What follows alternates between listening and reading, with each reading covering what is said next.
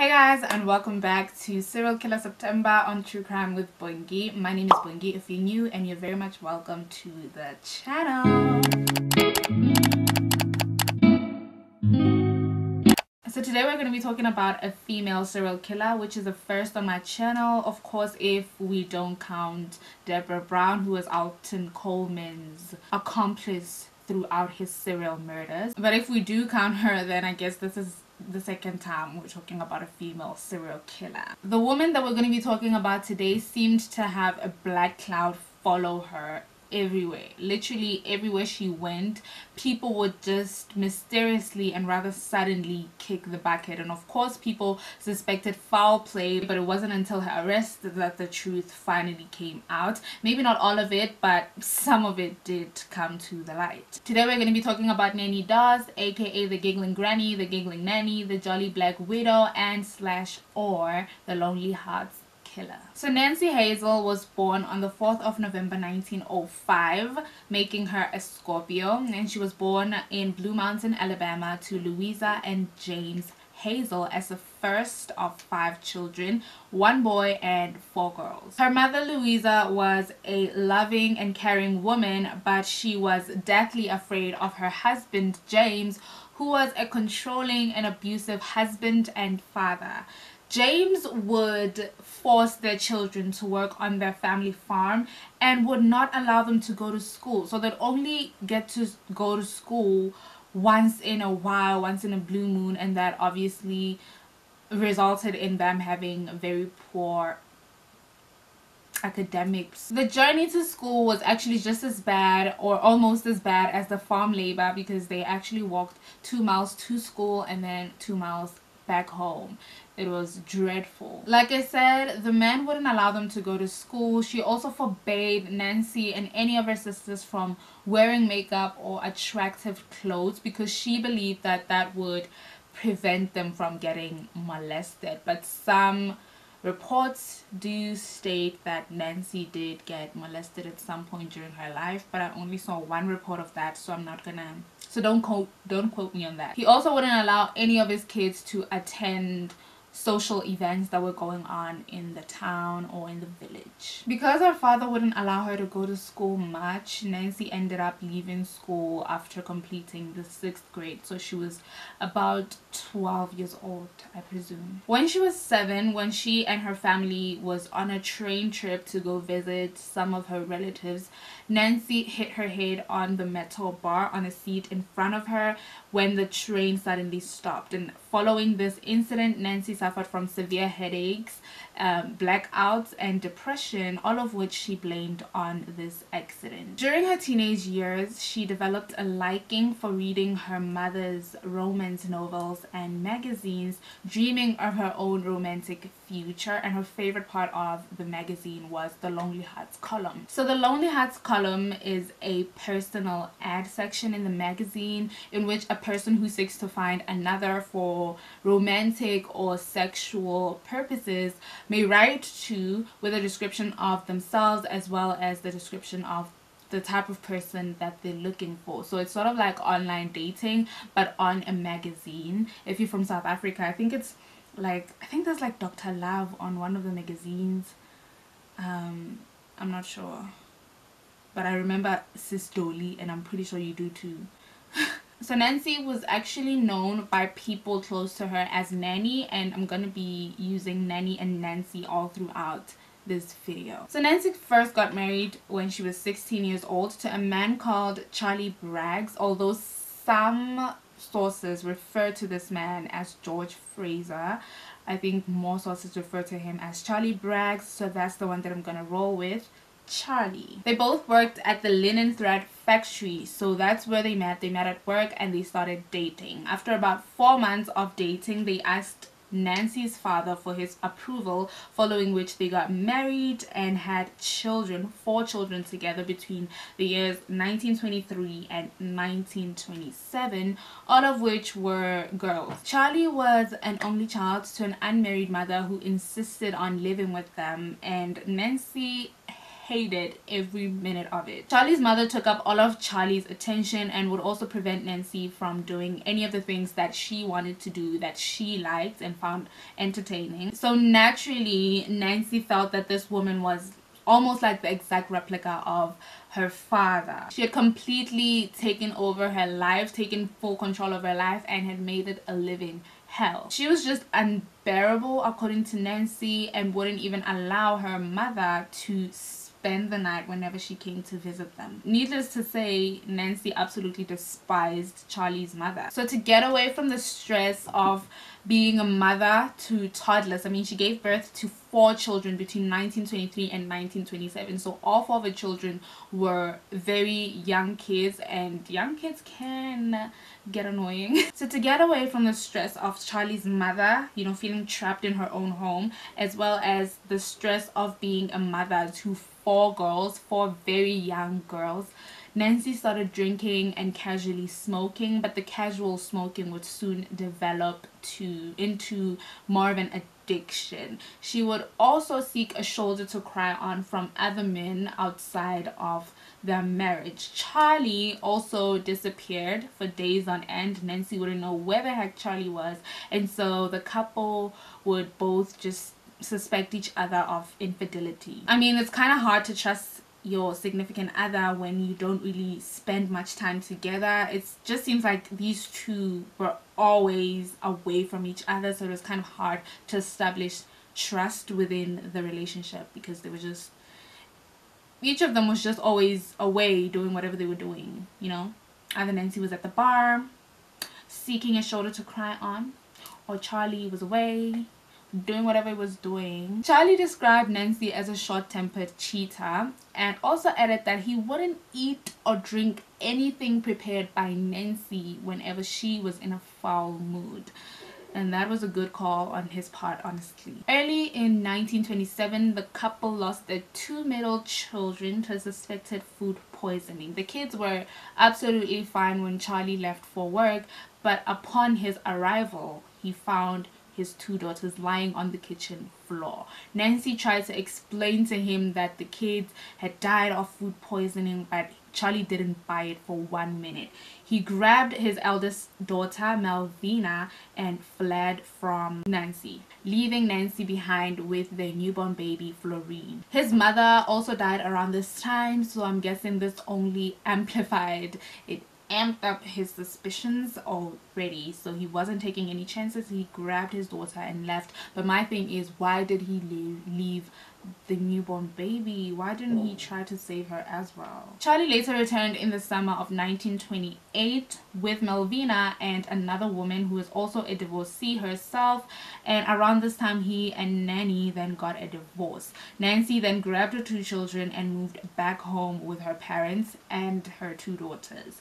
Charlie maintains that he left Nancy because he was frightened of her, but Nancy has always been convinced that Charlie's infidelity, Charlie's womanizing ways, is what led to the divorce. Now living in Anniston with her parents, Nancy started writing and indulging into the Lonely Hearts column of the True Romance magazine. She saw an advert from 23-year-old Robert Frank Harrelson from Jacksonville, and it caught her attention. They started writing to each other and sending gifts to one another. Robert had written her a poem, and Nancy, in response to that poem, sent him a cake. They met and married in 1929 when she was 24, and they lived together in Jacksonville with Nancy's 2 daughters, Melvina and Florine. She later discovered that Frank was an alcoholic with a criminal record for assault, and even though she was taken aback a bit by this discovery, she still stayed in the relationship with him,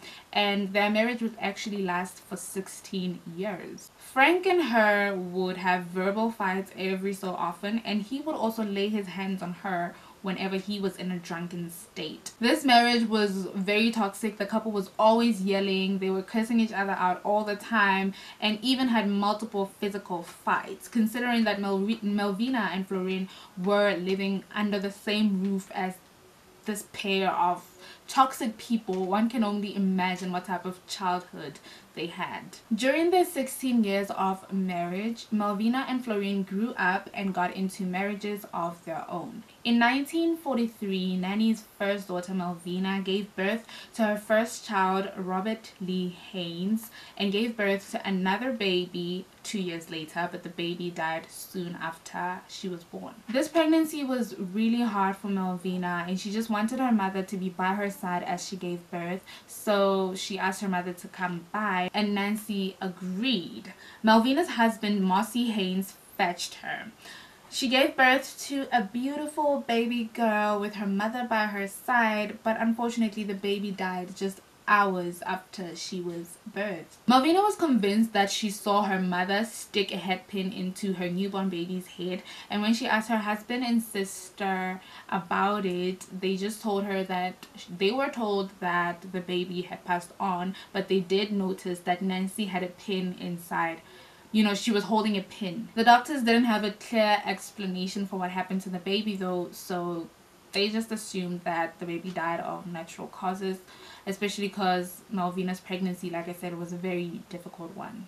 Following the baby's death, Malvina and Mossy drifted apart, and during this separation, Malvina started dating a soldier. Nancy didn't approve of this soldier, and she and Malvina would have arguments about this particular guy because Nancy really didn't approve of him. So in July of 1945, Malvina and Nanny got into another argument, and the argument got nasty. So Malvina packed up her bags and went to visit her father Charlie, leaving her 2-year-old son Robert under Nancy's care.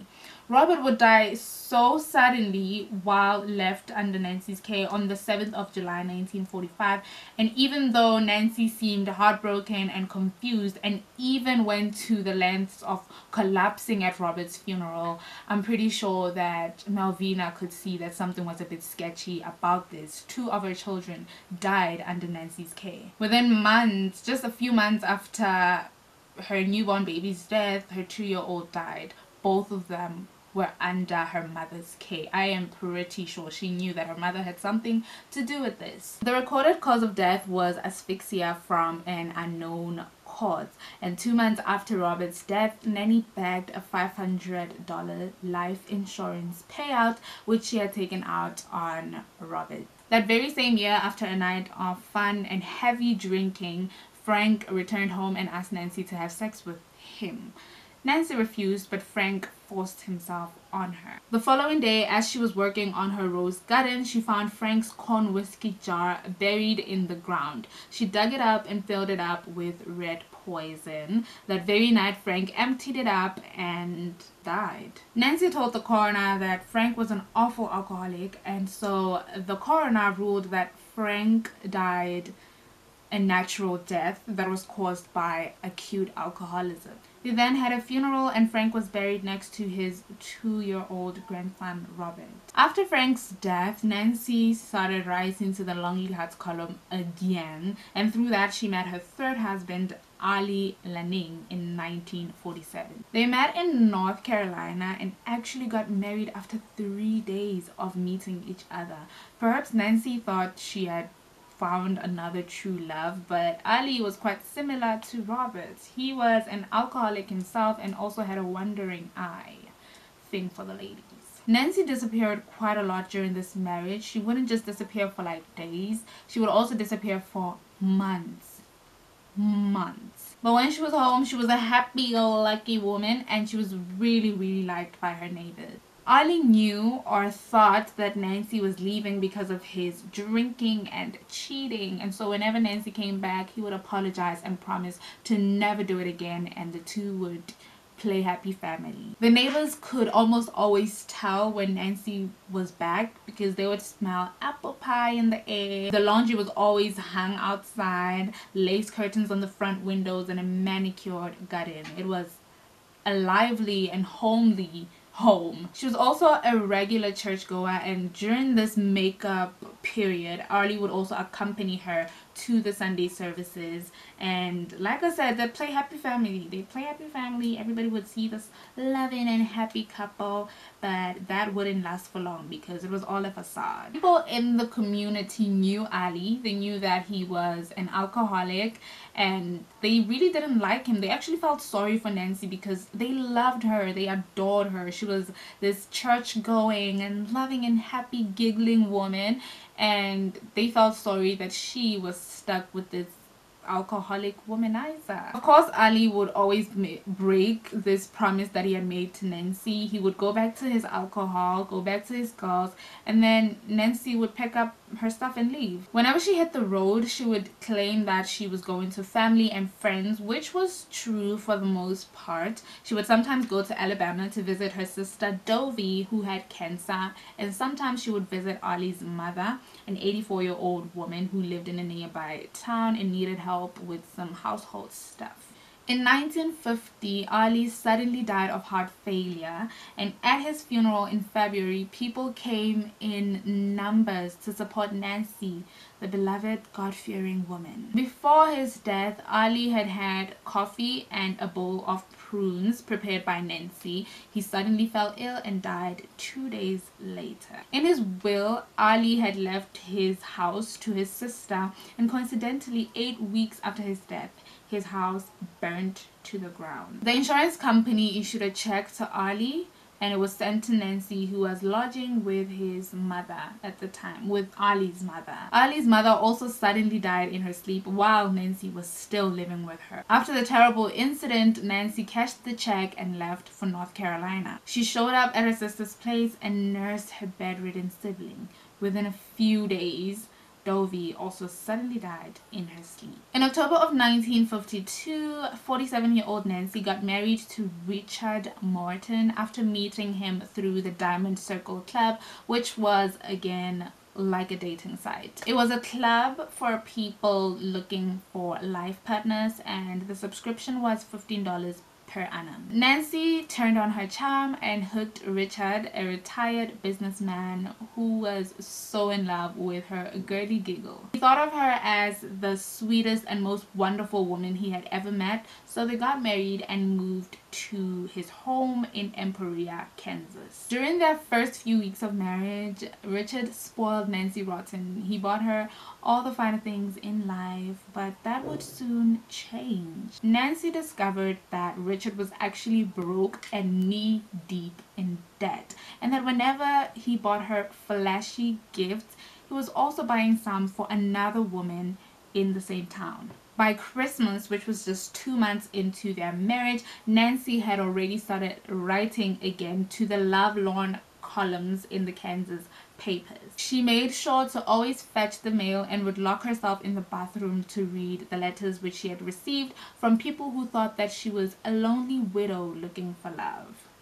People who didn't know that she was actually married. Not long after, Nancy's father passed away and her mother moved in with her and Richard, but this didn't get Richard off the hook. In January of 1953, Louisa moved in with Nancy and Richard, and within a few days she fell ill with chronic stomach pains and died. Although Nancy would later deny having anything to do with Lowe's death, her sudden death was far too similar to the ones of her previous victims, and the symptoms were all too similar. It was quite a bit suspicious. It was far too sketchy how people around Nancy were just dying, like they were literally dropping like flies around this lady, and I don't know how nobody ever suspected her of being involved, and if they did, I don't know why they didn't go to the police. 3 months after Louisa's death, Richard also had similar symptoms. He suffered from very severe stomach pains and also died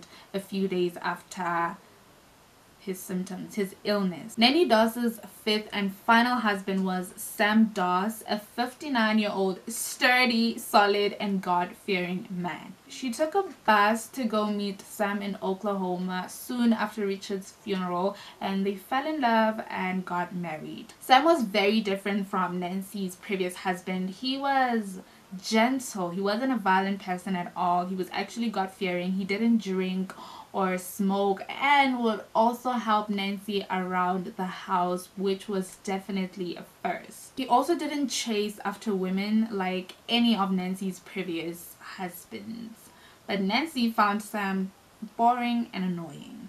Firstly, Sam did not like romantic novels and magazines. In fact, he viewed them as evil idleness, so he wouldn't allow Nancy to read these novels and magazines, which obviously annoyed Nancy because she loved reading her romantic books and magazines. He also didn't want her to watch TV or listen to the radio, which was also another thing that really got to Nancy because she loved watching everything romantic. She had a thing for romance. He was a very conservative Christian man, and he wanted a wife who had views that aligned with his. Nancy absolutely couldn't stand this. She got tired of pre-scheduling coitus. She got tired of going to bed at 9:30, not watching TV, not listening to the radio, not reading her romantic books or her Lonely Hearts columns. She got tired of it and got on a bus back to Alabama. But Sam wanted his wife back, so he almost immediately after Nancy left, he started writing letters to her, just begging her to come back and telling her that he promises he'll change this, he'll change that, he'll try to adjust his lifestyle to fit that of Nancy. When Nancy came back, a few things changed around. She was also allowed to spend some money on herself, and Sam also took out 2 life insurance policies, naming her as the beneficiary. One September evening, after Sam had had a slice of Nancy's prune cake, he began wrenching and grasping his stomach in violent pain. He spent days in pain, unable to get out of bed, and even lost 16 pounds in weight. Finally, his doctor sent him to the hospital, where he spent a total of 23 days. The hospital diagnosis was that he had suffered a severe infection to the digestive tract, but he was nonetheless released from hospital on the 5th of October since everything was fine.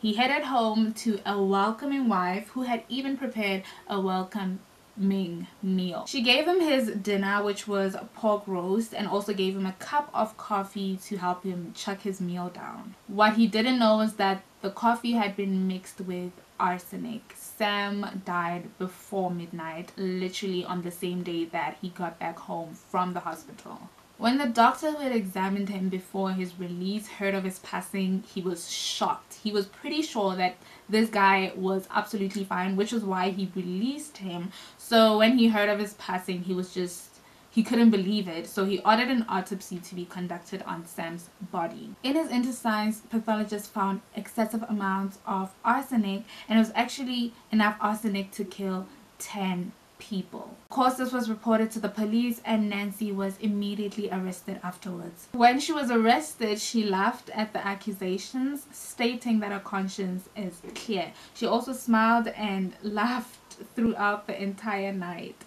but wasn't giving in. She wasn't giving the police the answers that they wanted, that they needed to close this case. The Oklahoma papers did get a hold of this story, and they wrote about it, and within the next couple of hours, phone calls were flooding into the police station from people who knew of Nancy, and knew of her previous husbands. They were just giving the police all this information that people were just dying like flies around Nancy. So police, of course, were investigating that, and they did feel that they had enough evidence. So they went back into the interrogation room and interrogated her again, now with this information, this new information that they had. Sometime during the next 7 hours of interrogation, she would giggle and admit to lying about certain things. I guess her constant giggling and laughing and smiling is what gained her the name the Giggling Granny / the Giggling Nanny. She later confessed of killing Sam because he was annoying her, and later confessed to killing 3 of her other past husbands, but wouldn't confess to any more murders. Even after all the other bodies had been exhumed and tested and arsenic found in the system and also determined to be the cause of death, Nancy still wouldn't budge. She still did not confess to murdering anybody else apart from her 4 husbands. Both her mother and sister were actually also found with excessive amounts of arsenic in the system. So after psychologists examined her, they determined that Nancy was fit to stand trial and a trial date was set. But Nancy's lawyers just didn't have any advice for her. I think they just knew that she was going down. So because she couldn't get any better advice from her lawyers, she just decided to plead guilty. And on the 17th of May 1955, Nancy Doss pled guilty, so she was sentenced to life in prison. She died of leukemia in 1965 at the age of 60.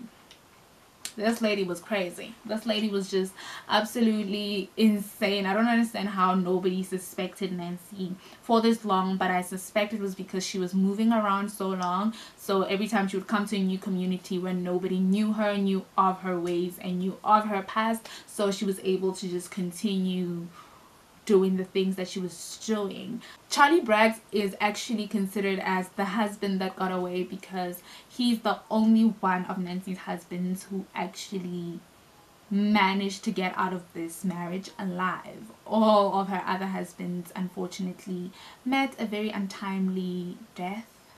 It's insane. Like, I don't understand how this lady managed to get away with this for so long. Anyway, my loves, thank you so much for stopping by. Thank you so much for watching this video. If you found it informative or if you enjoyed it, if you enjoyed this little delve into the history of American serial killers, then hit the like button. Also subscribe to my channel because there's plenty more where this came from, darling. There's plenty more.